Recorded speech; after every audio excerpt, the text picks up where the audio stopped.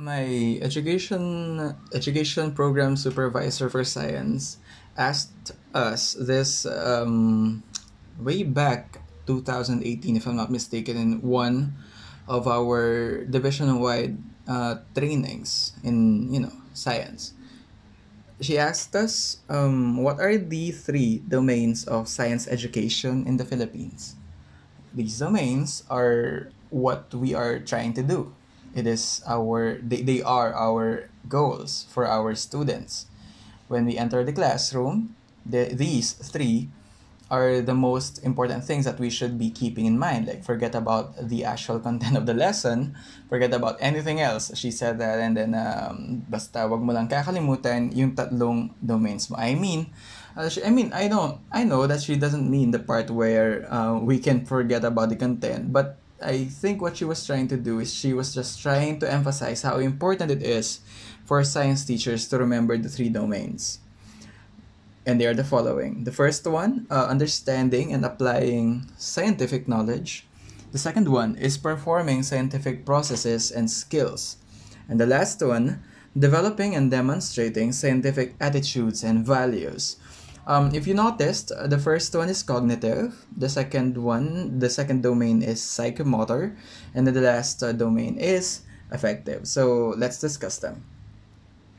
The first domain, which is understanding and applying scientific knowledge, we are expecting the students to have a wide mental bank of facts and scientific truths acquired through careful observation even actually, of real life problems and by answering questions that matter. Their discoveries must be done in a situation that is close to, if not exactly, real scenarios where their resourcefulness and scientific thinking are fully activated. We are moving away from merely lecturing, sharing, or transferring what we know to our students. We have to move away from that and go towards the approaches where we let the students create or build their own learning, create their own understanding, meanings of the things that are around them. And so that is the first domain of teaching science. The second one is they must be able to perform scientific processes and skills. And if you're gonna ask me, we have to add the word confidently in here. So laboratories and other scientific milieus must be familiar for students. Kailangan hindi sila parang mga foreigners sa mga science lab. Dapat sanay silang pumapasok sa mga yon at alam nila yung demeanor na kailangan kapag nasa loob ka ng isang laboratory and while you are doing something like an activity, an investigation inside the laboratory. They must exhibit confidence in manipulating the laboratory, as in the entire place and everything that are found inside it, and its resources with minimal guidance from the teacher. There has to be monitoring, of course, from the teacher. Kailangan gina-guide pa rin natin sila, pero hindi yung tipong we are dictating their every single move. Okay, inside the laboratory, they must be confident. Kailangan hindi nila nafe-feel yung parang nasa loob sila ng isang place kung saan nag-step sila sa numero. Okay, they're not being numbered. Observing proper conduct and manners of performing specific and otherwise sensitive tasks in the laboratory must be evident in the learner.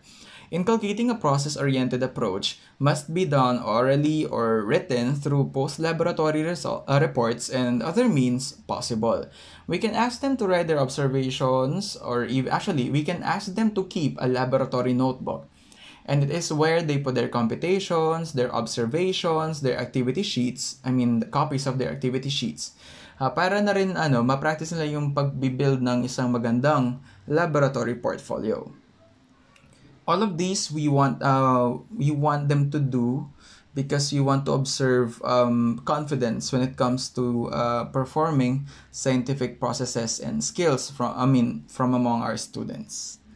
The last one, if you're gonna ask me, it's equally important.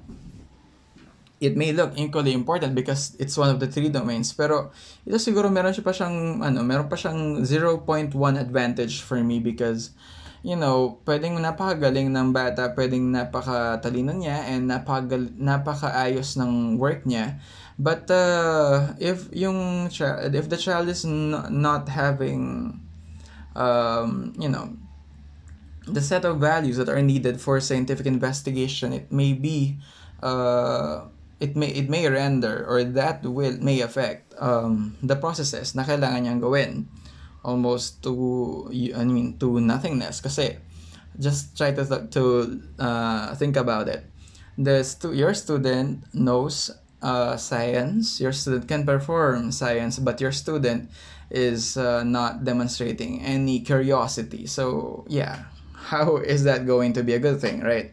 So the last domain is developing and demonstrating scientific attitude and values. It is perhaps the goal of education to create the best versions of people. Scientific attitudes such as skepticism, open mindedness, curiosity, and result oriented approach are not only useful in the science classroom but also in real life. These actually are what fuels innovations. Itong mga scientific attitude and values, yung mga ito ang talagang nagbibigay ng mga innovations sa mundo, at hindi lang naman yung talino ng tao. It takes a person to be curious enough to really pursue something. So I hope that as teachers, you will be able to have that wonder in us too, so that we will be able to transfer that wonder to our students. Because truly, science, if it's not the only one, it is one of the subjects that are ever changing. So we need to keep up, and our students also must be able to keep up. And how are they going to do that if we as their teachers are not even lifting a finger to even read new innovations, read about new innovations, read about new breakthroughs? If we keep on demonstrating scientific attitude and values ourselves, there is a really big chance that our students are going to learn from us about them. This is the Knowledge Catalog.